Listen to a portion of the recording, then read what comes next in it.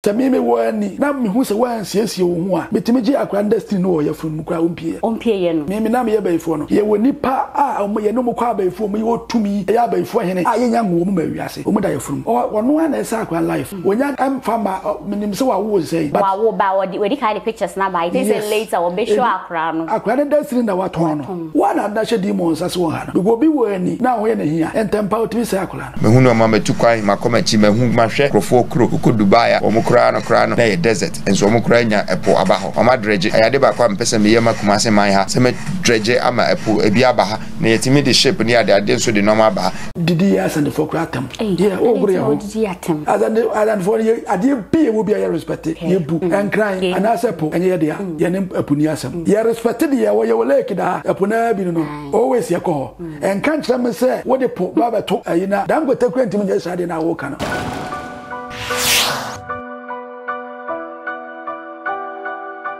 for me mamo akwaba e wo kwan so so e famba all media Ghana TV se na mu hu mani mo hema mu hu mani se dia na hu se de sempa e na de bremo ene isema e trending e wa be fontentan so ye hu e TikToker Asantewaa se ne wa fefu e wo US a wecha e photo shoot e dia ba beto wo na mestre kama ma so the videos ahodo ni nyina de beto nche dia ma me wo hwe ni video dia ba beto wo na ebi mutimi hwe video na mo so mu se ne ba no e keke e wo mo ebi mu so kase sunsumu no ye wo spiritual thing bia e attack to it me ne wo ye ni ani itene mafa formal beifo we no ye so fo Ogidigdi ochire mu se first no ye beifo ye ka beifo nyina wono e na no ye mo president me nya no e wo fidie mu a ye ba bedede mu na ya discuss it wo hye no na wo hye e dia mo bi no no so enye bi ahye na afi so de wo ka fa ho nyina we gya ni nyina e de ato comment na se afi so ye nyina ye hu freedom Jacob Caesar o se o de ye po e ba santimem ho enya asem ketwa ni nyina ye be kasa e de afantimeta me kuchu na hye na video we ente enfamam open kese akwa ba o media Ghana TV so mejo so me aba mpom to say me ho ye me aba ya kama and the look is so nice and fresh thank you you can who me amasheme why February ta ye de radias ba jo so bag mana e dia ta ho fe Dabi radio de Yankopon se we de meni won share da me hu o me platform we so that is we no mesho so bebo wudin na ebia wo bia wo hwe na ne da edi kan ya woni wo share o so for Ogidigdi no kra woni hwan wo free he wo san so kra ye beifo minim so da so ye beifo so for sa ye beifo na why ye twem twe no be mame ho asem kakra bia dia mame me chia obi bia wo hwe me se wo ama no ne se wo Ghana ha wo hwe all media GH Ready show. Me di ene osofo Ogidigdi anase Bernard Edu Blessing. Okay, Bernard Edu Blessing. Na Ogidigdi shege ne free him. Ogidigdi emrane a. Emrane. Se meti no mo se nwum bi de bottom power shege wo be eje sa wo to no be shake you ana enye sa. Na me pesa anyu na. Na eno na ma emrante no de say Ogidigdi shege bottom power. Yes. And this how Ogidigdi na ewu mu no. Eno mo yi de to me so a. De to so. Ka ho. Okay. Na ebri bi atwa mu no. Bonsam de me ya adwuma bebre. Bonsam e de wo ya adwuma. Pa. Okay. Na me ya baifo. Makoba yi mu fere bebre. Ma se ne ma no moja ma wini pa ye ne ma bebre. Na wo ya baifo. Sa. Wanu moja bebre. Wa sai niema bebre. Enti ade bi ye sunsun ade bia no. Ne sunsun aso mi ni bebe free e bi ye band ye ko bia no. Minim. Enti adofo a ehwe me mutie mi no se afei na woni mi hia. Trase na hwe video no na share so ma wonu nya bi hwe na wo hu se ensem wo wiase enti anamo bi a wutu bia no hwe yie na mo ni na ho de wiase we na wo keke se de ohunu no okay wo say na wo ye beifo e kwan be so na bai ma be ye beifo wo sai free mu e kwan e fa so na me ye beifo no na me ya bofara okay na me ma me wo me no so for bi de di kan e she ne ko ma chewo sa to na bible ni aso for sem no so enti o ka kire ma sa bofara na wo ba wo no obe ni pakase nya me de be adwuma batema wani nko no ho okay na ofie ni pa be sa akola no ya wo me no me ma be papa de neto ono ne papa enti papa no e ka kire me na ne ka kire papa se akola we ne bedi ma de na no obi ya ni me se papa no ho enti enno na wo ka ho asem ba se na esunsum nti oto kawa be share me okay ana ote ntasu tu manum ana opama taade share me just mo kansa kola we be di ma de nti sunsum no so obi ne bato a echese wodi akola no wodi obato be echese sunsum di nipa no ache no nti wono ni sunsum atini mu no ene bedi ni so eno nti meda ho a me so da ye na me papa me nana na be fa me ya kodwa baase ye didi ye ni age ade eche na me kan me ma me mo enti mase na me ya akola so na me pe aduane pa nti no mu nyina adwen se aduane na me pe no na da bia me didi a wo bi wono kwa me da kwa na me nsa da aduane mu na mada na wada ba se na nye no kra age of 5 years na mimi hu se me be fo then na wo je yin tell hu se na ye be fo o se first na me so da ye okay afeya akra no wo da ho na me na aso mo bia me na ba na wanya na wo se so ye ne ngwa na wako mo na wudidi wo ho na wufu because eti sa kola ya wo no wo nyini na wa wutimi trase na wa wugina ti mo na wudidi wo yese na wufu ti akra no afei omutimi frɛ me na me ama sɔre kɔ me kwa me hu se me body no edade mo amada woda ho ba wo hu se osunsum free wo ni paduanim ya te se me ya na makɔ sunsum no bi o ya bayifo bie ne ho otu a wo ne deda se bodo na ato sumpa be hu no efi se obe home otu a still obe home obe fili enya de wo ani bete ne ho se o home na home okay ensa na wo ani bete ne waba because of say wo pre na ho kame na metane a ba wu no okay ontimi sa ma back bi because of say na wo da ya wo ko free mu ko ye no e was a sa na o spirit so be ye ato e bia wo da ho straight say na wo free makona obi apem na wada ne ho say a oba wontimi ma me bi wo wu no enti so menite anase nipa na oba wa mo apre no na nite na wo da so da ha na wonya na wa anya dia obetimi asole bi sorry enti sana na etie obie ni wa otu ana wo ye bayifo na wanka nche na se bibie nsi a wo be hu se nipa wo ye bayifo ya wo sorry na wo kwa wo tu te sa fafanta na wo tu ne obi ya wa bo odane wo dane abo dane wo ma ya me na me pete na me tuko pete ya de ya se empanifo ba bebo ye don na nyane ye enkramai entina fi 12 ko but is a kramai bi tiemu a ye empanifo no munya ne ye eti se de wakwa asore ahomache na ye ba asore don no enya na obi a ba ye spend 3 hours ewo no na check na 2 hours 2 hours na ye be 2 days osunsumu no moko kwa moko ye den ati se de ye hia brabom ye dwendwene modi mu hu nkomo of course ene nipa dodo a afi mu beku no abayifo kwa ye serious dwene chen ye ti asefo because adwuma kase da yanim e wo se nipa wu na aduane be fie e wo se nkwanhie si e wo se obi adwuma sei e wo se esu be fie because ye otumi ni demons bi wa omunso aduane mu di ni se e wo se efie bi abusu obi su ho omunso aduane no obi nso de ne se wo se wu ni so na firi wani ase ba no ebi nso aduane mu di no enti wo se da bia no ade che wo se obi su enti every day you work hard obi de accident moja no pe obi de oba time de obi e wona adwuma nti wo se eni kwa se wo ya akola no wo ye adwuma na wo ekomode pani wo se wo ya adwuma se ne be ya enti sunsuma de ne de se wonsa da wo antimi a wo de okra nso ne tuaka so wo nya be ye ne fiti nkwara brema e de dun sen kete minya ya ko be 25 years yeah nti wo no be ye ne den na ade ye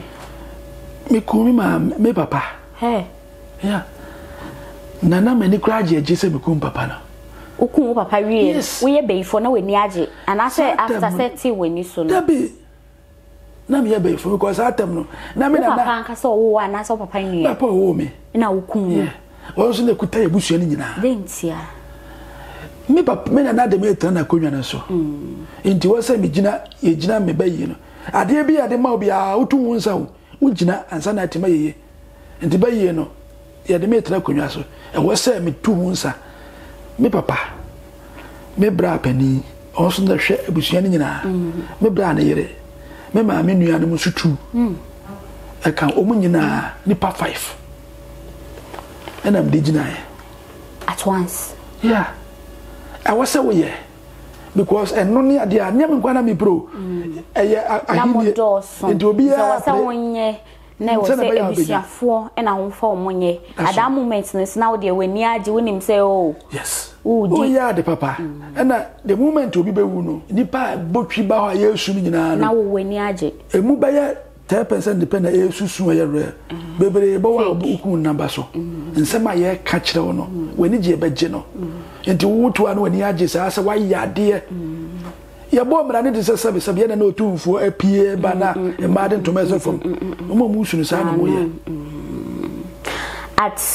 stage bay and I want to say if you must say menye be bi no man desire say menye be bi na dey ni see ya was say be nya minipa be ye say me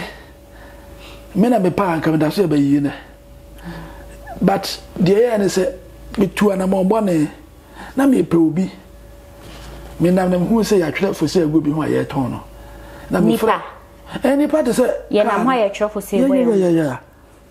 di part say ka na say bibia it is a me na me kura wa me na me di wusu a eno anso ma twefo sabo sometimes ni pebere ho me na masai so mawu be 5 years ni obi ne kura mu enti wo pebo onya abo nti na woda so nam ho no onya abo pa na ojawo wonya abo pa na wo no na fo wo yusu do wa ye do de be ndi abaye bi wo ma osisu no onya be masaba abaye akra no na wo ye basa tumi na ede ne yes ade no de ono so pemfa so benya free so no to onya wi na ojawo enti obi timi wu hyew a wonti ase enye sa obi ayale bi ball last 2 years sa yale na eku de dada na tumi na e fa wo no wayi wo kra na free wo no ekuta wo de yes because the pedua we e atade enti obi e wani bia timi fa hye bi that is obi timi wu sima kwehia we wa ha unhia no ba bia eye sunsum obi na ne ho ode che no afa wo de yes a enunti sanity nti na wonam a wo hu bia ya chofo se abon ho na wo koto no na anye ya na sede me koto no e ono ane maame na eto no na maame na de baaye nti edi na chi eno ko wura asole bim na me nso so no na me botae pa ni se asole dem me asole dem akuni pa ba tere wa asole dem ya mo ya asole wo kuni pa tere e wa asole dem a mo ya asole of course na sofo ho sofo jina ho prichi ya ale sofo no ni eni nya sofo bia na wani o even asole wa Ghana anya nyina akọ na jawo emu 88% asole keke ije bia ni mhwi ni omuwu asore dem ho adam ba ko de si kuma se ya at that moment omu ye praises young guy omu ye praises me bondi a metwa bondi omu nim de ombohu no wo de ye wo personal way no me akasa mepe eda na me ne wa de mu ti ne yemra na de ko ntia ye hia wa hasei eye TikToker Asantewaa ne photo shoot a wa ba betwa e wo mra na wa fefro Ghana for kasafa ho ebi mu se wo ye oba na wonyema eni kwan se wo twa picture because ye sha wo kai tete na wonyem cry se ye nyom ho ade because ebi ye ho ade mfonyini kakra bi ebebem nti ye ntwa mfonyini ewom na nso sisi ade akwakoye de ama obi asole a na oyi mfonyini na obi fefura na obi na fuso atoso na waye photo shoot na guo nyakopo ya ado na se wo a na waye dey we release pictures no ebi mo so krampo de omonya anwo ye no kra na o ma drop e no nso so bi wo so ana yes sunsumu so pa na bi before the higher and the equi and say Susum Sano, Yantiasia, Yanini, and I am fair on Tosso. And I'm school, crack, bentino. Bruni natural was out in the Kutan, and yet Yena Nanumbre Muno, then the Penguba Sabasao. Even now, young boys and young girls in Musa. No more trust in Yiniche and Sanumo. Sano Binyama, only Diabonte, on Chapicha. Obinyama ka hwekura nka honhwe o hwe wani mu ahwe dabi ungojina hwem wonyama neme bre yen trabonten yenyi ye fruso ka wo sha atade e kata ho besu na ase adentia wonyam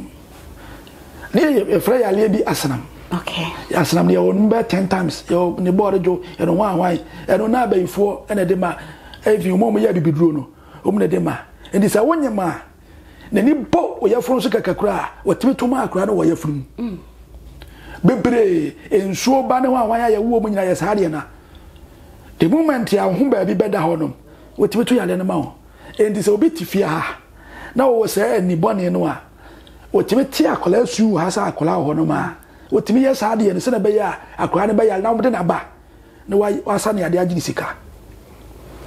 e wo bi wa na sa yale ne e wo ni padua ne ho e wo ni padua mu sei enti ni kwa sa wo ne ho ehu wo ni padua no the moment any be boss no yale ne bo wura akola no e wo ya funu mu ayenya ngo no mpo that is why I bet say we wo ya funu mu wo kwa wo no wu ye wo kwese ne ya ye se ni biaba mfidie ni adade wo no and the still nipa ko wa ye wu why wanye me ye no oda life obitimi twa sabi na funu nyina bato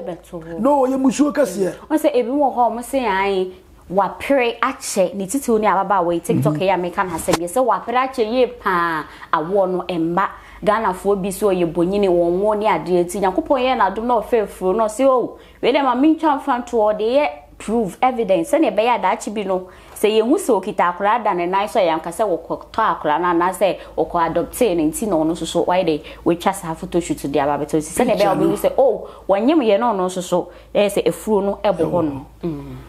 eye musuo kase eye mistake kase se onyem na obeyi akura na to abonten ubeyi ohun ato abonten na aya na omunnim sunsanso a ewum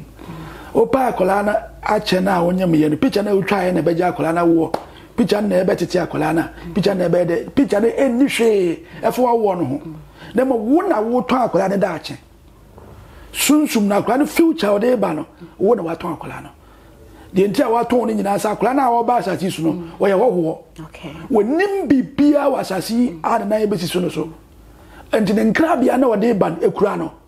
e wonanim se meme wo ani na me hu se wan siesie wo hu a metime gi akura industry no wo ya funu kura ompie ye no meme na me ye baifo no ye woni pa a omo ye no mo kwa baifo mo ye otumi e ya baifo hene a ye nya ngo mo mawiase omo da ye funu bibire okwa ye nyam ikpo nyam ye ngo no bato bia ma ne bayi a wo ye baifo ye ngo no ene isi asase so but also ye wo hene e wo ha a problem a wo fabu no waka ho bi but ye ngo no enti sane ma wei amani pa ne youth no ewu basabasa youth no ma se basa because sunsum no ye ntiase enti de ye ne wiase nyina ne ye bie de mrafu ye ne ye bie but broni fredi mo ankasa e begina ho command chere se wei na bepe we invoke spirit wo sa tumi no onni bi enti wo se unya bambo ma ho na se ansana obi beye bibia no nimde ebo ne ho ban nti bia na awon so de no mo ye no mo wo bibia eye attack to it and no matter what Ghana ha youth no ayewo mu no obi eni hwe youth na Ghana na obi betu ana ma na sika na okope wo de hwe time mu di wu hwe time mu 30 25 say why okope sika but one pe bambo enipa wo wi asese wa mpe bambo anto kra so a sika na akwa tibiku because sika yesunsun entity e wo ye no woti asese wonim de wo mu kina wo yefo na de to abonten na akola na wi ni pie de da ache eche no wonim de atinimu na wonim de obi nso atinimu wonim de obi ye de afa akola no you don't know it is hard na wonim nti no wo be sa akola da ache echina inti TikToker Asantewaa de no ne ba no sunsun bi betimi de ne ba ne chia ono na sa akola life wonya fama minim se wa wo say wa wo ba we di kind of pictures na ba it is later we be show akra no akra da siri na waton no wana da she demons as wo ha no because bi wo ani na wo ye na hia entempa otimi say akra no yeah we akra bia nso ma no edikan epienti bra wo ankata ne ho de wo ankata ne ho yie no ne wo yi ne nso ma na pie no obetimi change no enkrabia ne shebre de ba but obi change ne da bia nti sunsun ye beka ne sa Asantewaa ton ne ba no yes what talk la obi hu ne fu ne kra otimi egeji e kasa kra we de matono of course that's why obi say akra na kekewa de yem nyina we me de me ha me ni hwe ni ye pa se ne be me hu sa kra na keke bai me hu nti we ni minim se susumfo ni ne hu ya be ifo ne hu ye o se de sa kra ne de ne nan wo ni pa obi hu sa akra kekewa yem ni be akope ida se ukunu pe anabi a doctor se no kwa so du ti ana won sabe to so ukunu dia so timi tito oso da bia to ye fro so den sato so e na wa nkasa mu so wote se bibi se yakoso wo ye fro wo doctor so e den sato so ehwe apart from no ni kwasa ho ba bia da ho da kopum se obewa akura no wo akwanti kura na akura no wo na esa akire ne ho e ni sia ko se akura na e besi fom anyini na ni mu ayedu na sunsun mu ayedu because abre we obi atimi change akura destiny o de ba wiase edine ni kwaso obi na oje oba ni kwaso obi na obedi agro ni kwaso obi na abakọ no ho akura bi wa o ani hu se obi jina ba ya wonko hu spirit ekute ni panimu but yesu aye wo wiase ni ye moye ma ne ho ban ija o musa nti sisi ana ababeto dwa asisi awokra wa confirm ese bia na ne ben ya tono no eden na maame ene okunu omonye ana omuntimi nye hwe fam so ya tono ometimi bibi de ometimi aye nyina ne se anamo ayetu ebo nipa ho ba no ompe protection efam abofra no ompe protection that is why there be a number we screen so na ye kasa fa bambo ho ni pe bia kra hia bambo no matter be wodru uhia sa okra transe enti akola na omunya protection ma no enfama yes adia asem kese ene besi ebusa fo yenfa we ne nkonkon ho kakra na yenko na nasare bedi akon chada eye freedom Jacob ozo de epo e de ba kumase ha minim baby a ode beto so de beto edum keje tia ozo de koto he for minim si ebedwure otumfo atu ne firi ade so na e de epo no akwa koto hodia oso de ba beto chada na hu anika serious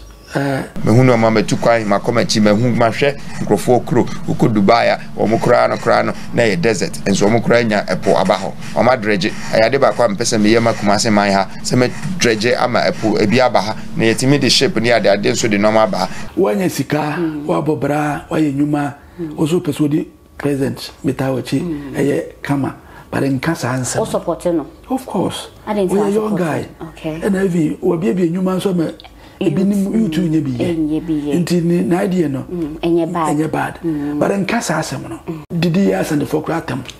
yeah ogre ya didi atem as for ye ade biye wo bia ya respect ye bu en cry anasepo enye de ya ye ne apuni asem ye respect de ye wo ye lake da apuna bi no always ye ko en kan kire me say wo de po baba to ayina dangote kurantimi nye sade na wo kana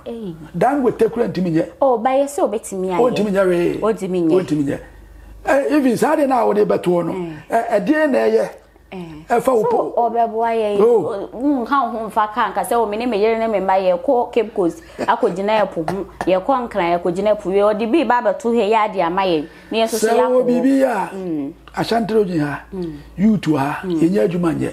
omie bi enwuma wa ha maye ni yenye bi nye ni enso envo tuma no yen support no saa sensem no emwa ehye abufu na ese na asem o ka so de po ba no hu ni se wadi atem bebere wadi atem kura ene so si he wo se ye bu no what so that enusa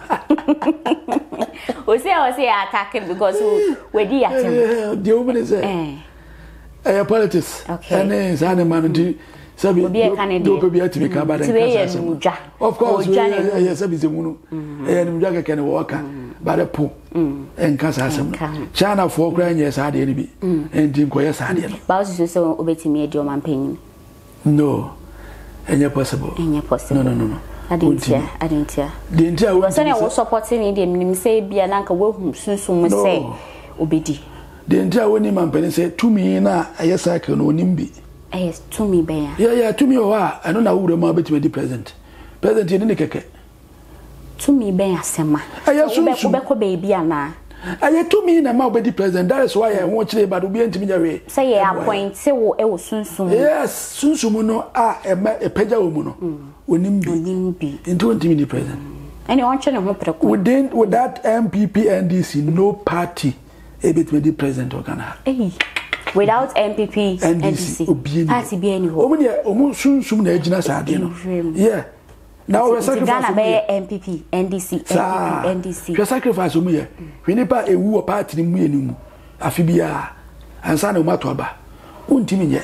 enti untimi ndi sa president no obi ene wo ndum na ka beba ho kakra because ndum de onya akwa wura ewrem kakra that's why ndum so mama afia no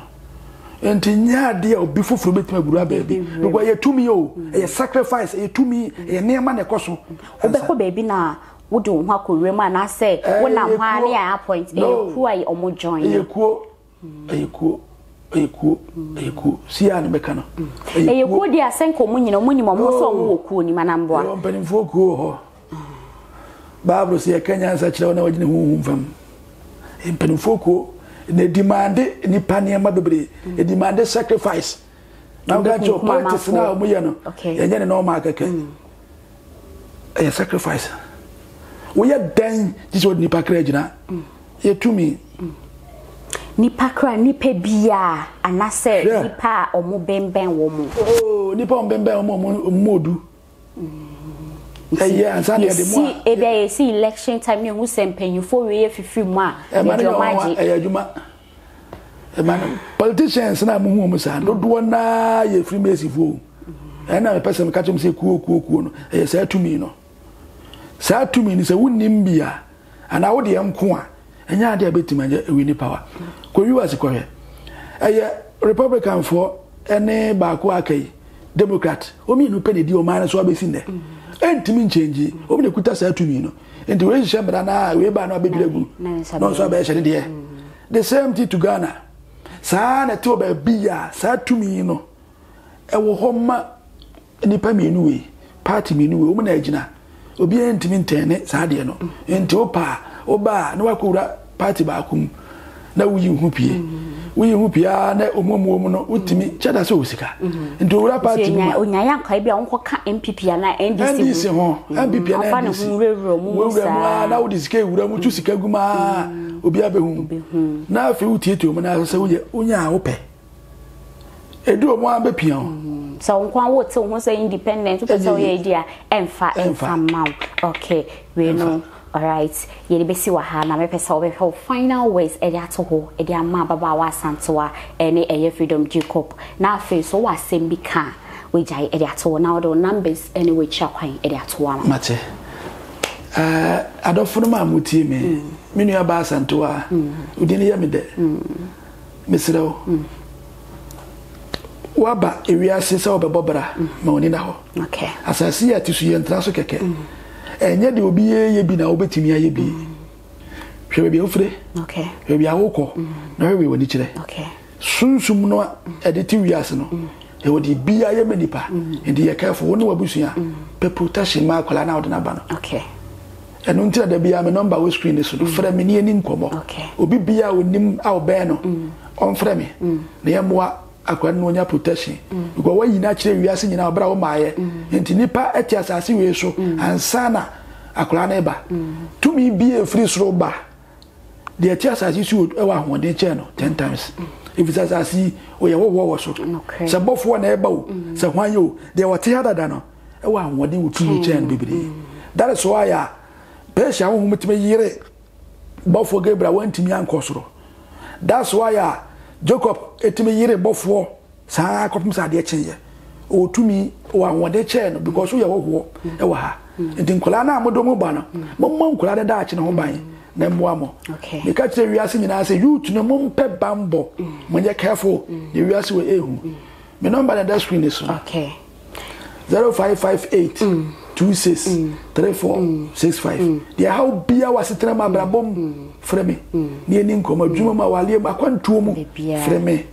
ni eni nkoma wo kuma se atonsu misanso akra de opese ehia bia no ebetu ana mo amenkudim dia ba okay yeah that's be real every so for we any personal attack de ekoso e na yesi wu konya aye de ba beto ho it wo sha na wa drop wa jenche say me ka show first start no we jai e dia so papa kasa bebre de wo ka fa ho mestre wada roman na we jai ni nyina ato all media Ghana TV so eni ohima adepa eni we do shama bontia we ti ma fa me da che hima me ma oboza makram